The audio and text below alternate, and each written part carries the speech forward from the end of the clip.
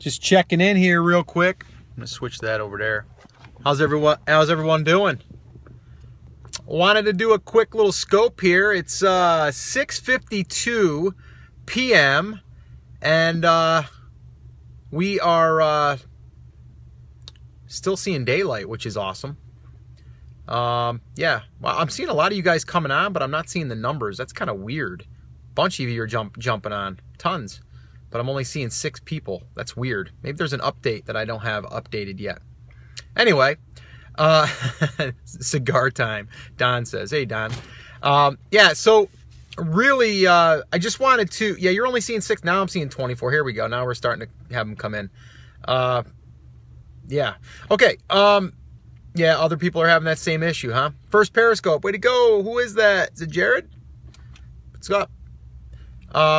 Yeah, so I wanted to, let's get this party started. That's right. So I wanted to just drop in and do a quick scope, kind of let you know what's kind of on my mind. Hey, Charles. Today I recorded a couple interviews, actually, but I did one today of a hot seat session. Let's see. Hey, Joel from Jerusalem. Wow, awesome. First time live. Sweet. Glad to have you. I did a hot seat session today. Chris Schaefer and I both did a hot seat session today, and we were breaking down this guy's business. For those of you that are brand new, you know, I love talking about other people's businesses and really seeing if there's anything that we can do to enhance it, or if we can find any holes in it. And the one thing that I seen, you know, or I'm seeing, is a lot of times it's simple things, and a lot of times the people that have done, you know, already taken the action and already kind of got going, after the fact, they probably, or they usually see some of those problems. Is this live? Yes, this is live. If you're watching the replay, then no, it's a replay. But it's 6:54 p.m. Eastern time, by the way. And if you guys are just tuning in, do me a quick favor. If you guys would help me get my Periscope followers up to 3,000, that would be cool. Just go ahead and share it. That would be awesome. Just swipe the screen, click share. If you guys aren't followers, go ahead and click on the little buddy icon there. Thank you, Hopkins.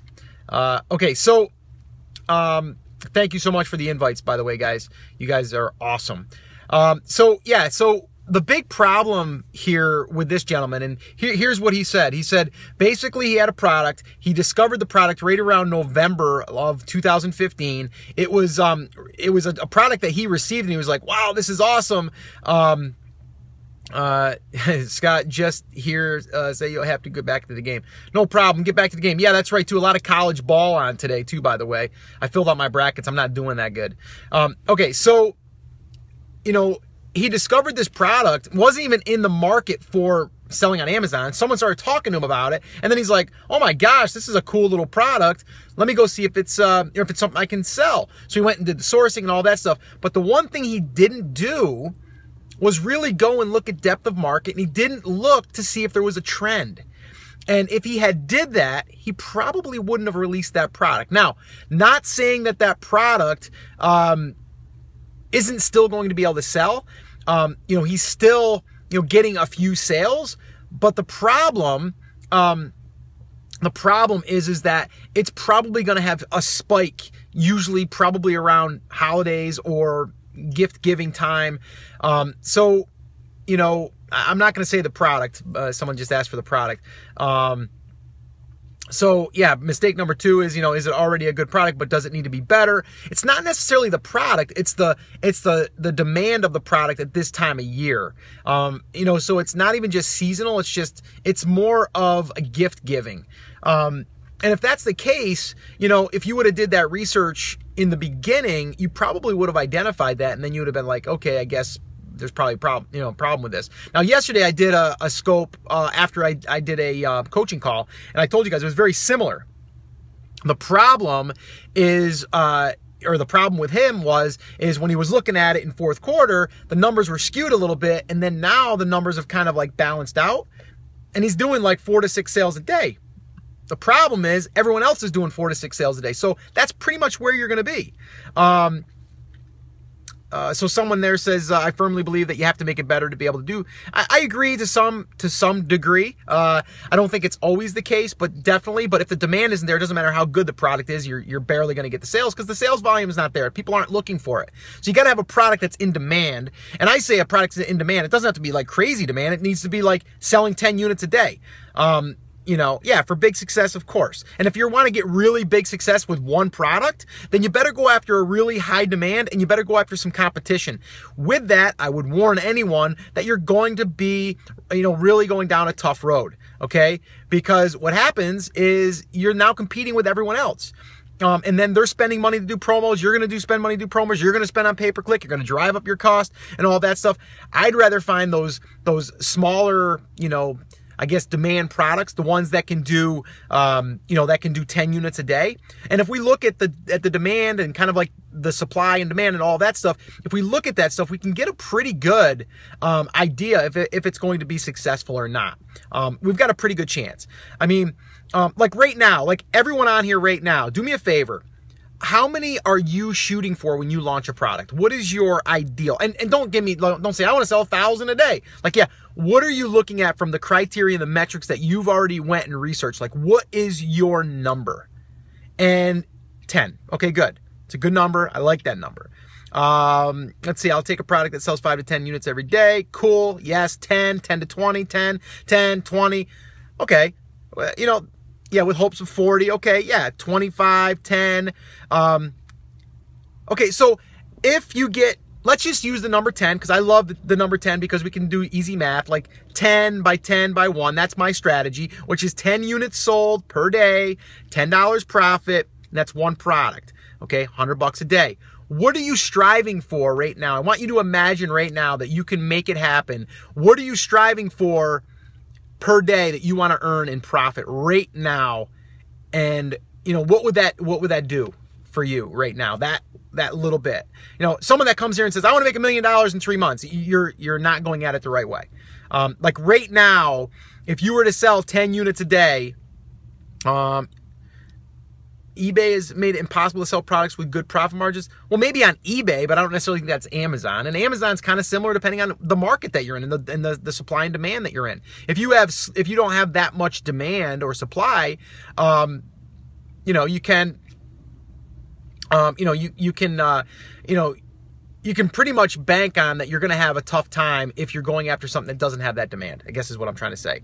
$800 a day profit. Yeah, that would be amazing, right?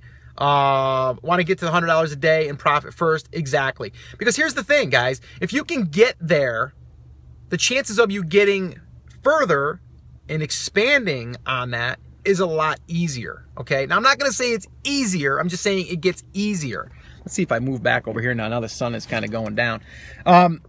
So I like people to take baby steps, and I like to also, be able to do that first part of product research, which I think is critical. And today when we were doing the hot seat, it was all the research, and he admitted it too when he was asking. $200 a day so I can focus full time. Okay, that's a good number. I like that number. I was shooting for $100 a day and now make $800 a day profit from one product. Perfect, right? I mean, that can happen. And again, in your mind, you're shooting for 10 sales a day at $10 profit. That's $100 a day. But you all of a sudden, you took action and now you're making more. So that can happen. I've heard that happen more than once. All right, so that totally can happen. Thinking about launching into supplements. Hopkins. Yes, I actually am. And I'm closer than ever, actually. So, and I'm going to be sharing that. I'm not sure what's going to happen from it. They're not going to be supplements that are like lose 6 inches off your waist overnight. We forget sometimes good surprises happen too. That's exactly right. But yeah, I am going to be dabbling in that market. It's not, like I said, it's not going to be fat loss, basically lose 6 inches overnight type stuff, scammy type stuff. It's actually, do I think supplements are too saturated? Yes, in some parts they are. I think you have to have a unique spin, or you have to have a unique person that can create, a special product and a special story behind the product. I think that's key. The only reason why I'm even thinking about this is because I have someone that's an expert in this field, and they are willing to be the face in the forefront and really be the educator. Because I think that if we can educate people, then they're going to want to buy the product through the educator. Yeah, you're in the manufacturing side? Yeah, hook me up. Go ahead and reach out to me. I'd love to definitely talk about that. We're actually interviewing suppliers right now. So yeah, but I think going back to the supply and demand, you know, it does come down to looking at Google Trends, looking at camel, doing all of that research, not just grabbing the product and throwing it up there. Have people done that and succeeded? Absolutely. It's risky though, right? It's riskier. Let's say that. Okay. It's definitely riskier. E-commerce is also so competitive. Keywords in Google are so hard to rank on most of demand products. That's true, but there's definitely room always in there. And you know what? Here's the thing. What about liability issues? A lot of times liability issues on the supplements, guys, they have their own liability with anything with the product. You will want to have your own liability though. Do you need to be FDA approved? The facility will be FDA approved, but not necessarily the product has been FDA approved. And again, I'm just learning about this stuff, so I can't give you exact stuff right now. I know it is a little bit of a tight line there. How do you tell the story on supplements? I'll tell you how you do this. You have someone that knows all about the different ingredients, what they do, where they come from, why they benefit the body, what they do to help you, and then also why they decided to create this special formula. Then they educate. They educate by answering questions, the common questions, then questions that come in from people that are watching your YouTube videos or they're consuming your content. Yeah, e-commerce saturation. I was talking about that. Well, I don't necessarily think e-commerce, I think there's always going to be room for people that want to go in there and create a brand and a specialty and a premium, I think. In sales copy or website, I think what we're talking about here is about creating that story. I think both. If you can have that person, the face of that person, speak to the people, the person is a trustworthy person, the person has a good personality, then I would speak on video and I would demonstrate. And then from there, I would also go and start writing content. Yeah, so I mean, like I said, anything, even if you're selling, you know, a garlic press, if you're a chef and you just breathe, you know, cooking, then create yourself a face to that brand and just really teach people how to cook. And then they're going to want to buy. Look at Emerald, right? The guy that says BAM with all of the garlic and everything, right? He's got his own seasoning line now. He's got his own product line. People are going to buy that product. That product, yeah, it was kind of tweaked with him, but guess what? It's got his name on it. Derek Jeter, great baseball player, New York Yankee, shortstop, right? He's got cologne. Do you think that he knows how to make cologne? No, but he knows the kind that he likes to wear and the scent that he likes. So now he makes the cologne. He's the story. He's the promoter. That's a little bit of a different story. But if you can educate people, people get value. People can actually move through the timeline of getting results without even buying a product. They're going to want to buy your product. Emerald's chicken rub is the bomb. That's nice. I haven't tried that one, but I definitely will. I like Emerald. Got a great show, right? He's got a band, right? He made it all into a show, you know. So it's good stuff. But all right, guys, I got to run. It's starting to get dark, actually. It's 7:06. I've also got a live workshop I'm doing tonight. So, or BAM. What did I say? Yeah, it is BAM. BAM, right? I'm going to put a little extra garlic in there. BAM. Yeah. So, yeah, I got a live workshop tonight I got to get ready for. Let's see, I got to do that at 9 o'clock. We'll be getting out about 8:45. So, yeah, the workshop. What time is the workshop? It's at 9 p.m. Eastern time. I'll be getting out about 8:45. You can still register at theamazingseller.com/workshop. If you're watching the replay, you can still register for an upcoming workshop. And basically, we go through the 5 phases for launching a product. We answer live Q&A. We also talk a little bit about the private label classroom as well. So, yeah, so would love to have you guys attend. If you're not doing anything later and you guys want to jump on and hang out, that would be cool. And if not, I'll catch you guys later and get out there and do it, right? Get out there and make something happen. And just, the other thing I just want to remind you guys is that, nothing is easy, right? It's going to take work. You guys hear me talking about this all the time. But think about baseball for a second, right?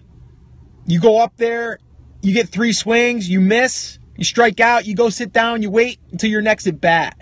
It's the same thing here, okay? It's the same thing here. You have to keep swinging the bat, all right? And you got to practice. And practice means launching a product and maybe not getting it right the first time, but learning through that process, okay? Except don't go sit down, right? Get your glove, get ready to go out on the field, right? So, all right, guys, I got to run. I appreciate it. If you guys could do me a huge favor and share this on Facebook or Twitter, Periscope, wherever you're at, share this, swipe the screen, share it with others. We're almost up to 100 now, which is amazing. Let's get it up to 100 before we jump off here. We're at 98 now, 97, 98. Heart it up. Give some last-minute love. Would love that. We're almost there at 100. Cool. Thank you. Thank you for that. Thank you. Love the scopes. Cool. All right, guys, that's it, and I appreciate you, and tomorrow is Friday. There will be another podcast coming out tomorrow, and yes, there are some really good ones coming up. Like I said, I did an interview today with an attorney about trademark, about patents, about copyrights, all of that good stuff, so that's coming up. I've got a great interview coming up with a guy that went from $0 to $100,000 a month in 8 months, so yeah, awesome. Close to 3,000 hearts. Yeah. So yeah, get that up. Get those hearts. Triple tap, quadruple tap. That would be cool. They're colorful. They're beautiful. And I'm having a late night coffee. This is my second cup today, but I got it late. I got busy this afternoon. All right, guys. Thank you so much. I appreciate you. Take care. Take action. Peace. Love you. See you later.